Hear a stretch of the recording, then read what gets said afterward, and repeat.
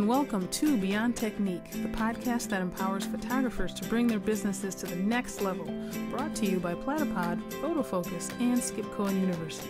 This is Shamira Young, and I'm joined by my co-host and co-pilot during these crazy times, Skip Cohen. Wow. I have to think about this for a minute because none of us want to be on a plane now. So I'm the ground outdoor pilot. Right, on the grounded plane. Yeah, as we go through one of the scariest times, certainly in my lifetime. It's interesting. But yeah, and pretty much it's not even American history anymore. It's global. Yeah. But I got to tell you, I'm having some fun. I mean, look, whenever we're stuck with downtime, whether it's a snow day or we're told to shelter in place down here in Florida during a hurricane, none of us have ever experienced what we're going through now. And you've got this big, giant unknown. And Sheila and I are both exercising social distancing and sort of self-quarantining. We feel great. We don't have any. Thank God we're not dealing with corona directly in our home, but we're doing what everybody's doing, and you're stuck at home and you're trying to figure out what to do. And I suppose I'm bringing this up because Platypod is a sponsor of this podcast, but I'm having a blast fine-tuning or trying to fine-tune my macro skills. I've got a Lumix G9 and I've got a macro lens. And I'm using I've got it set up on the Platypod Max with a couple of the goosenecks and those great little Lytra lights. And I'm having a ball in terms of just trying to understand how I can photograph and do things more like our buddy Don Komarechka does. Many of us are at home, and the cool thing about Platypod is that with it, your house can become your playground and your creative field. And you're absolutely right. Now is the perfect time to experiment with the Platypod and grow as a photographer, because guess what? Even though times are tough, which is kind of an understatement, times are crazy, but there's still room for personal growth. Platypod is great for that.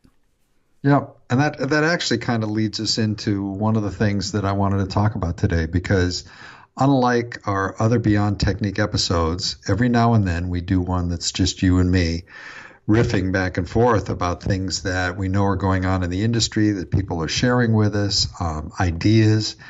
And right now, I mean, you couldn't get a stronger definition of downtime. Business for just about everybody, regardless of what business you're in, has pretty much dried up.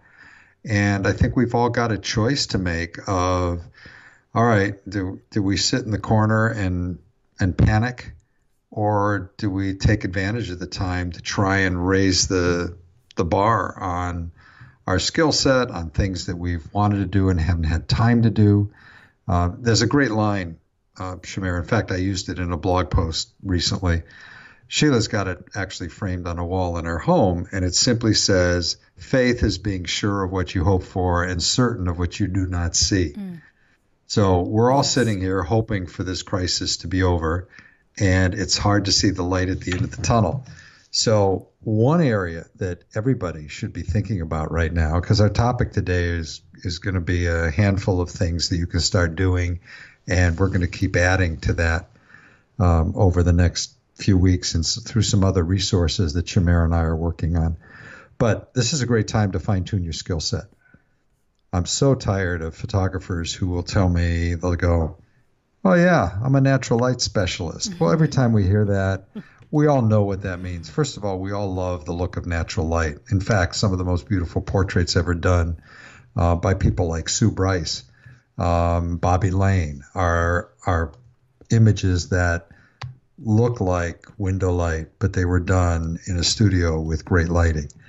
And this is the time to get rid of that stigma of being afraid of using artificial lighting and learning how to light. And there's so much available. There's stuff on YouTube.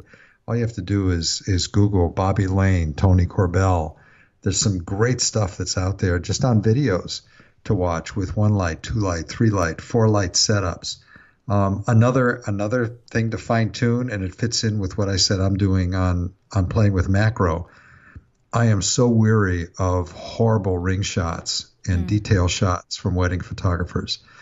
This is a perfect time for you to fine tune and take a couple of pieces of jewelry and find yourself a flower and experiment and work on develop your macro skills.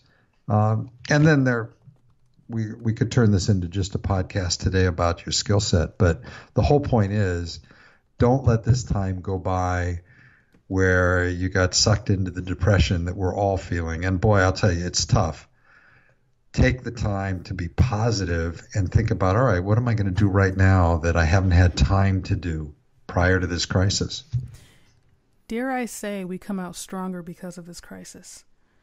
When times are the hardest, that's when we build character. And you are so right about fine-tuning your skill set. And speaking of fine-tuning, it's also a great time for us to fine-tune our marketing plans for the year ahead. I know many of us as photographers kind of operate by the seat of our pants when things are busy. Well, things are not busy right now. And as far as photography clients go, and now is the perfect time to make some plans, some marketing plans for the year ahead. Yes, business has slowed down and it is what it is, but start planning what you can do to reconnect with your clients after the crisis is over. Or even better yet, plan what you can do to keep in touch with them now. For example, if you don't have a newsletter, I know many photographers are, I don't know if I want to use the word afraid, but overwhelmed at the thought of finding the time to put out a newsletter. Well, now is the perfect time, and you do have time. And a newsletter is actually a wonderful thing right now because it allows you to keep in touch with your client base.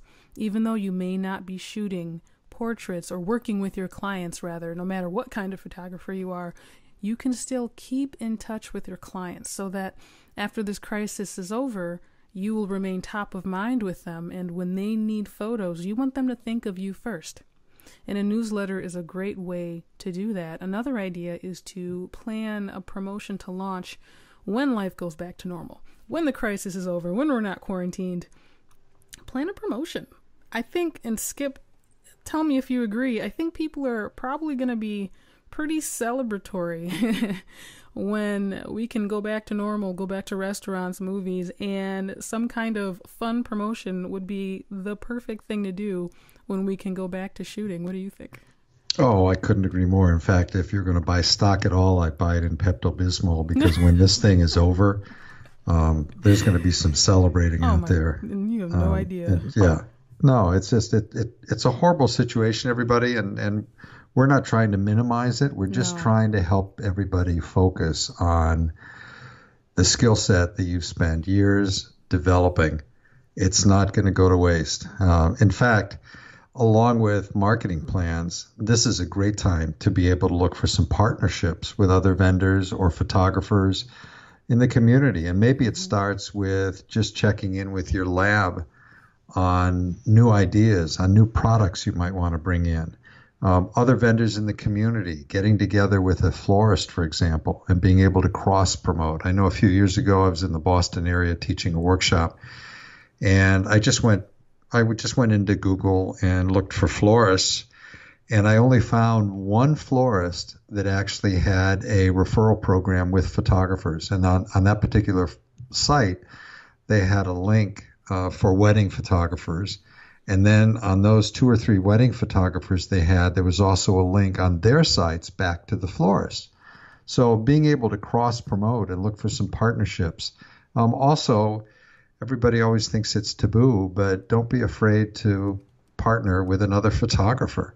There are only so many days a year you can shoot. And again, as we get out of the crisis, business is going to start to change again and get more back to some level of normalcy.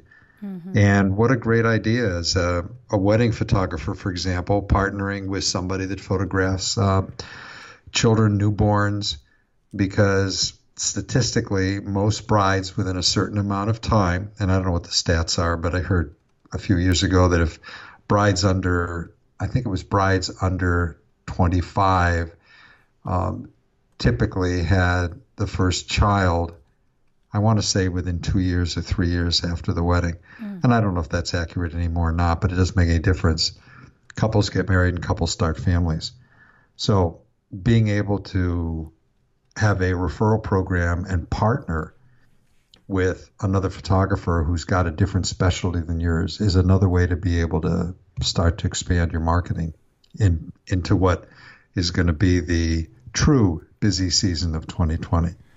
And at this time, I would think other businesses would be more than willing to work with you to plan something for the future, especially with everything at a standstill now. I would think they would be motivated to be able to do something productive like plan for the future and work with you. Absolutely. Now is the time. Now is the time. And now is also the time to clean up your database. If you have your client information spread all over the place, scribbled down on Post-it notes or scattered in your Facebook Messenger inbox, for example, now is the perfect time to get organized.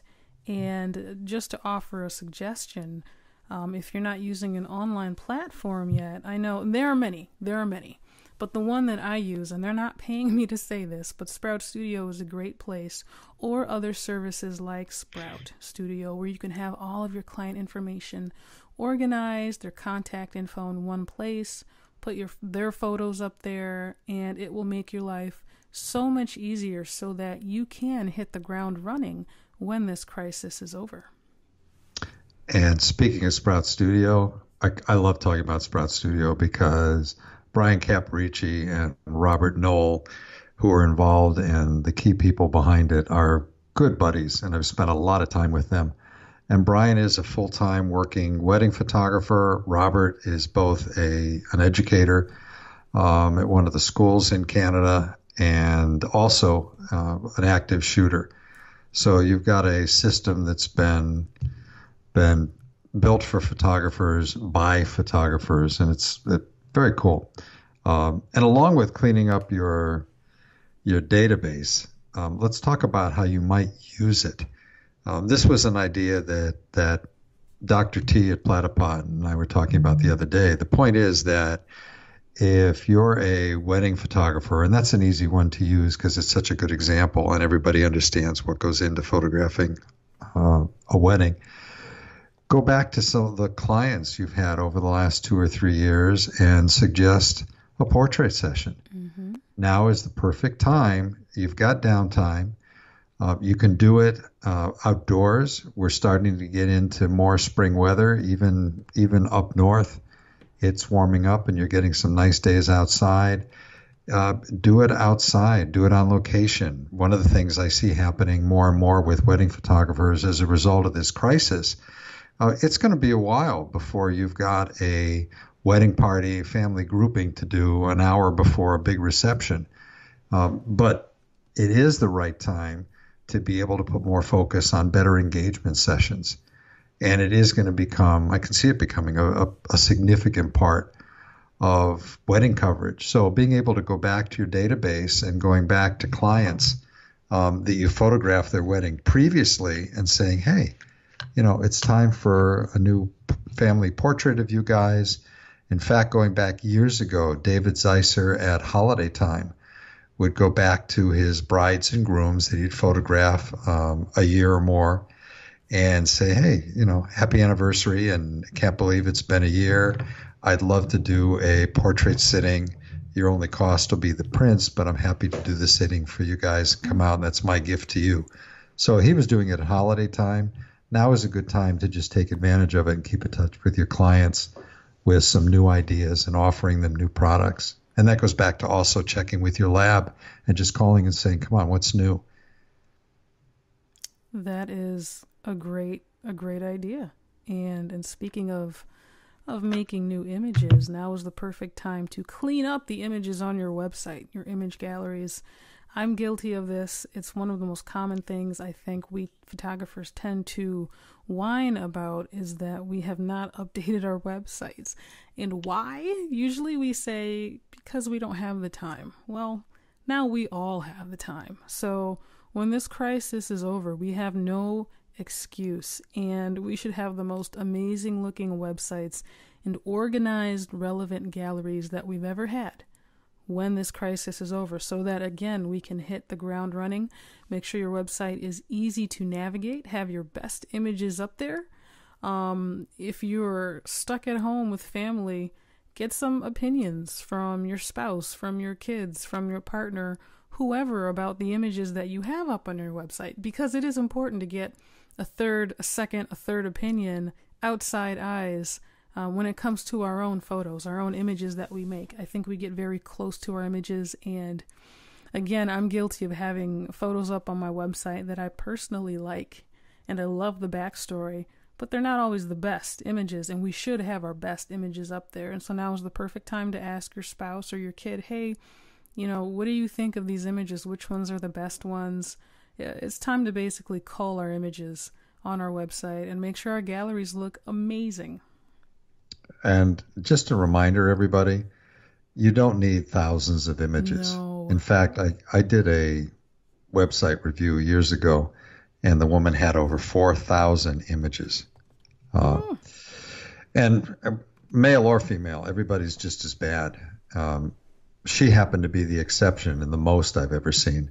But the reality is you really don't need any more than 10 to 12 really good images in under any one category. And then people get around it and they say, well, I'll break a wedding up into like 6 different parts. Well, everybody knows how a wedding unfolds. Just make it your very best images. And what I've always said in the past and continue to say, make every image what I call a wow print, meaning it's so good. There's such wow power in it that it's the only image you would have to show to get hired. And that's what everybody should have in their galleries.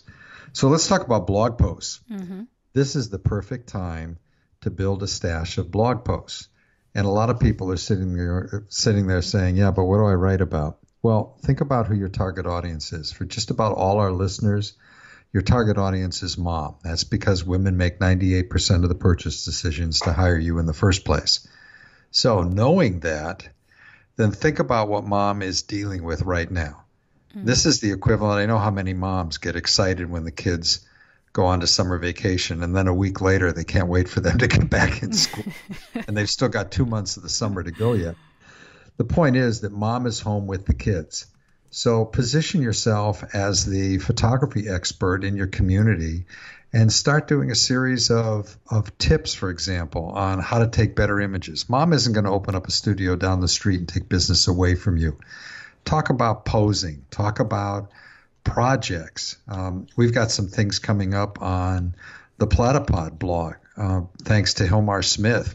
She's got 2 kids at home, and she's looking for ideas on how she can use her photography to enhance their experience as a family when they're essentially, stuck indoors through this horrible crisis. Well, this is where photography comes in. This is where your blog comes in. And think about what things can you do to help mom, including sharing your empathy and understanding what she's going through and the fact that we are all afraid now. You can't find anybody that isn't nervous about what's going on. And if you're not nervous about Corona, then you're nervous about the stock market and the economy. So you'll find something out there to put a little fear in your heart. And this is where your blog posts can help create a different kind of environment to be more helpful to mom and also take advantage of this downtime so that when we come out of the crisis, ideally, if you have a blog, my recommendation has always been, if you're not posting twice a week, then give it up until you've got enough of a stash. And when you have a stash, you can rely on what's in the pipeline here and there when you don't have something new you want to write about. I love the word you used, helpful, being helpful. And I think during this time, being helpful is one of the best things that we can do. Even though we're stuck at home, we have the blessing of the online world. Sometimes might call it a curse, but it's also a blessing because we can reach other people. And this actually relates to our next point about using this as an opportunity, because there's opportunity in everything. And so using this as an opportunity to be helpful to your community and being known as an online expert. And Skip, you talked about how we can be putting out blog posts to help mom, better document the kids so they're all stuck at home, because they're all stuck at home rather. And you're right, this is the perfect time to put out tips. We have our blog posts, but we also have social media. I tend to get comments. One of the most common comments that I get from local people, actually, when I'm at a friend's birthday party or whoever, they'll say, "Oh, I love the tips you put out on Facebook. The photography tips about how to edit better, how to use Photoshop, simple tools in Photoshop." And that always, I don't know why, but it catches me by surprise. I kind of put them out there and I wonder, you get a little interaction. You don't know if people really like it. And then in person, that's the most common comment I get. And so I know I will personally be ramping that up to put out more tips to, again, be helpful to the community. You know what? And along with your tips, there are places in everybody's community that they know are great to photograph in. It might be an alley. It might be a field of sunflowers. Obviously, sunflowers aren't blooming right now. But there are places in the community. Use that as well. Mm-hmm. Share outdoor locations with people, because everybody needs, the one place that we know is relatively safe right now is outside. Mm-hmm. So share ideas in your blog posts about where to go. And speaking of getting outside, really outside, let's kind of wrap it up and talk about how much is out there in cyberspace. So just go into YouTube and put any photographer you know in the search box. Not just any photographer you know. You probably need to go any photographer who you know teaches or who is out there. You'll be surprised at how much great education is out there right now. Lynda.com is another one. Creative Live is another one. And then you've got just about every educator that you've ever heard at a program has something they've released. There are newsletters that are published. There are companies that Shamira and I work with, like Tamron, that does an ongoing newsletter, and Tamron has their own channel. Don't forget to look up the companies whose products you use and see what they're sharing on YouTube. There are 221 videos in the Tamron channel. We've got 25 or 26. We haven't been out there quite as long. In the Platypod channel, all of them have got ideas and information. And then you've got people like, Shamira? Tony Corbell is one. Whose videos have you watched over the years? Sarah Petty's another one, which I know is more marketing. But good stuff. Oh my goodness, amazing stuff. Who else? Peter Hurley. Oh my, yeah. Yep. Peter's got stuff out there. Tamara Lackey has so many of her podcasts. Her video podcasts are there. Yeah. Going into some of the retailers, Adorama, B&H have got their educational channels. Mm-hmm. But it goes on and on. And then there are also live programs going on. Michelle Celentano is online with talking about family portraiture. Mm-hmm. And there are people doing portfolio reviews. Mm. So take advantage of cyberspace, because it's one spot right now that is safe in terms of your personal health. And you can go out and you can find all of this great education and then practice it. Take advantage of Roberto Valenzuela's old line of, practice doesn't make perfect. What if you're practicing it wrong? Mm-hmm. And he's 100% right, and that explains why my golf game sucks. Because I'll practice, but I practice wrong. So being able to use some of these videos and go into the icons and people that we all respect so much and come up with ideas during this downtime is going to help fill up your day with something better than worrying about the virus. Right. Exactly. Well, that takes us to the end of our list. Is there anything you think we left out? Well, hang on a second. I'm looking. I want to hit everybody.